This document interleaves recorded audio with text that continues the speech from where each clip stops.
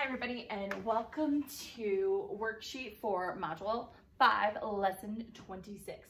So the top part of our worksheet is all practice of multiplying by 8. So it has you counting by 8, and then it also has you multiplying by 8. So I'm going to leave that for you.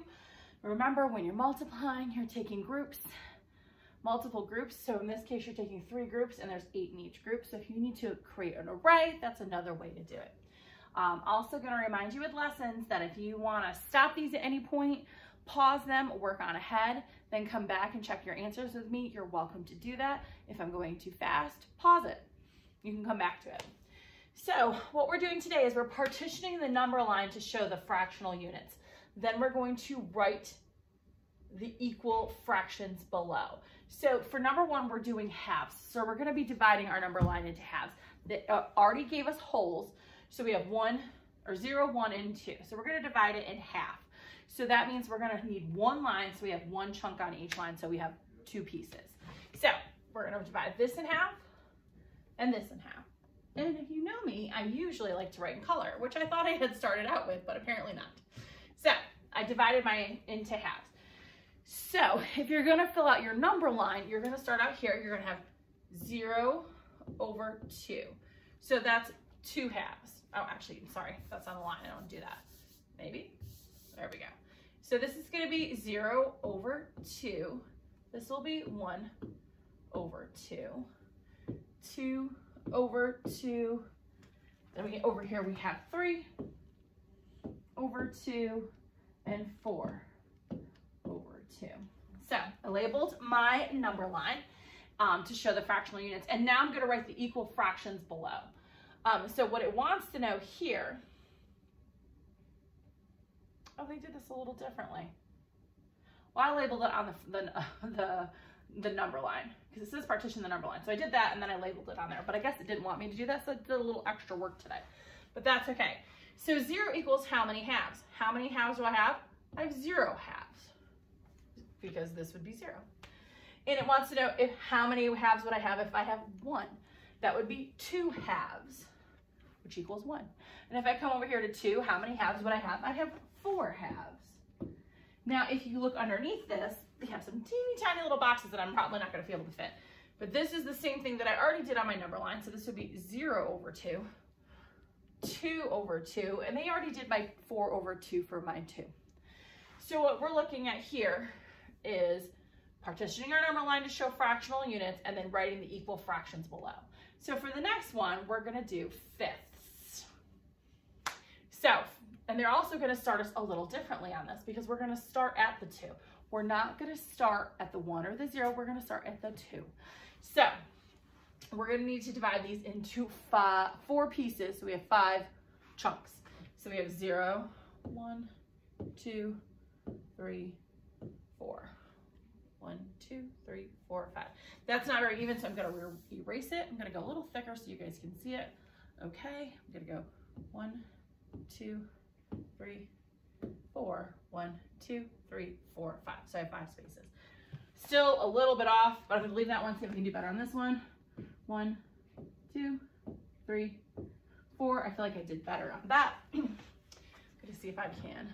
Ooh, I love it when I can do this. It's hard. You guys have erasers. I have a hand, but I can also even out my lines a little bit when I do it like this. Awesome. So I partition my number line into fifths. So if you can't remember, you're starting out with 2 this time. So if you had, when you started at 0, 0 would be 0 over 5. But I don't have a 0. And then if I was starting the next one, 1 would be 5 over 5 because that would equal 1. Now I've got 2 over 5. So I would have, if you have 0 over 5 for the first one, 5 over 5 for the second, your 2 whole number would be how many fifths? It would be 10 because you're actually counting by 5s. So this would be 10 over 5. And then you're going to come over here and you're going to say, or 10 fifths, 11, 12, 13, 14, 15. So that would be 15 fifths. And then if you jump way over to the 4, you can count that by 5s, or you can see you got 0, 5, which is not on our line, but I added it just to remind, 10, 15, so 4 would be 25ths. And we're dealing with fractions that are greater than 1, so our numerator is going to be larger than our denominator. So for 2, 2 would equal what over 5? 10 over 5. 3 would equal what over 5? 15 over 5. And then 4 would equal what over 5? 20 over 5, or 20 fifths. So I labeled them up here. I didn't label them down here because they had already done it kind of for us. If you want to label your number line as you go along, this would be 11 fifths, 12 fifths, 13 fifths, 14 fifths, and I'd let you can go on your own for there, but just to see what it looks like if you're a little confused on where I got those numbers from. So 3A, Anna has 3 feet of string. Draw a number line to represent the total length of her string. Anna then cuts her string into pieces of 1/4 foot in length. Partition the number line to show her cuts. So this number line is going to go from 0 to 3 because she has 3 feet. So I'm going to do a 0 and a 3, just so I know my beginning and my end. And then I'm going to do a 2 and a 1, 2 and 1. This is one of those problems that I have a hard time with because they don't give me enough space to work. I like to write bigger. But if you're comfortable with this, you do it however you want to. I'm going to switch out my colors so you saw that I labeled up my whole numbers. Now I'm going to start dividing my string into the sections that Anna does. So it says here that Anna cuts her strings into 1/4 foot or 1/4 foot in length. So I'm dividing these into fourths. My unit fraction is fourths. So I'm going to need to do 3 lines, so I have 4 sections in each line. So 1, 2, 3, and that would be 4. 1, 2, 3, 4. 1, 2, 3, 4. 1, 2, 3, and 4. So it says draw a number line to represent the total length. Anna cuts her strings into 1/4 foot in length. Partition the number line to show her cuts. So we did all that for the part A. Part B, how many fourth pieces does she cut together? There's kind of 2 ways to do this. If you're understanding how we're looking at the whole number as a fraction, you can do it that way, or you can count your pieces. So I'm actually going to do it this way because it wants to know how many pieces we cut all together. So I'm actually going to do let's do green just so we know what we're talking about. We're going to count it out 1, 2, 3, 4, 5, 6, 7, 8, 9, 10, 11, 12. So how many pieces of ribbon does she have? She cuts her pieces into 12 pieces. So if she counts all of the 1/4 pieces she has, she'll have 12 of those for her project. Next up, Christian works in his shop building birdhouses for 4/3 of an hour on Monday. He works for another 2/3 of an hour on Tuesday. How many hours did he work in all? Draw a number line to find the answer. Well, I can tell you right now that on Monday he works 4/3. My numerator is greater. My number on the top is greater than my number on the bottom. So I know it's more than 1. So I also know my denominator is 3. So I'm going to be dividing my line in 2/3. I'm actually going to be doing my line in 2 different colors because I'm going to do a Monday on one and in one color and Tuesday on another color. So Christian works in his shop building birdhouses for 4/3 of an hour on Monday.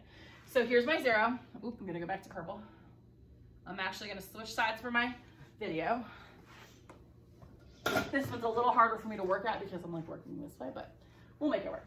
So 4/3 of an hour on Monday. So this is 0, and here's 1 full hour. No, I'm going to do this because that's 1 full hour, and then that's 2 full hours. Because 4/3 would be greater than 1/3. So I know that I'm going bigger than 1 whole. I now know I need to divide my line into thirds. So I'm going to do 2 chunks. 1, 2, that means 3 spaces, except for I'm a little off on my spacing, so I'm gonna slide her over a little bit.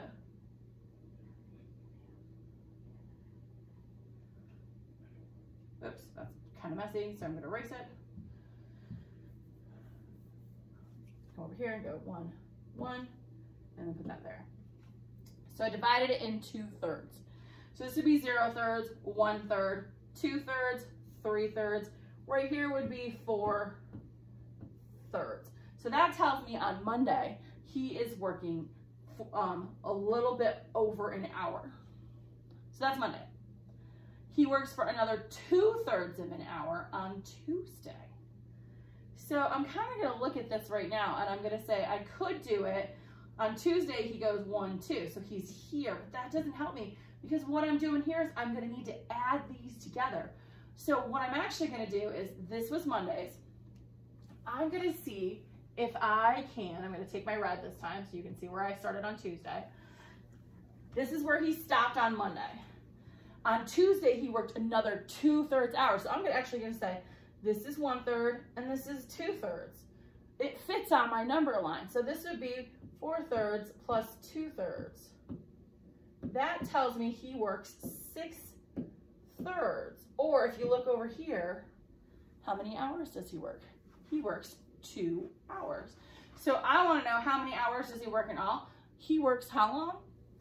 2 hours on Monday and Tuesday. And make sure you label that with 2 hours. Because if we were a little off on our math and we needed minutes instead, it would be 2 hours and so many minutes. But in this case, he works exactly 2 hours worth. So that is our Module 5, Lesson 26 worksheet. I hope you guys enjoyed it, and I will talk to you soon.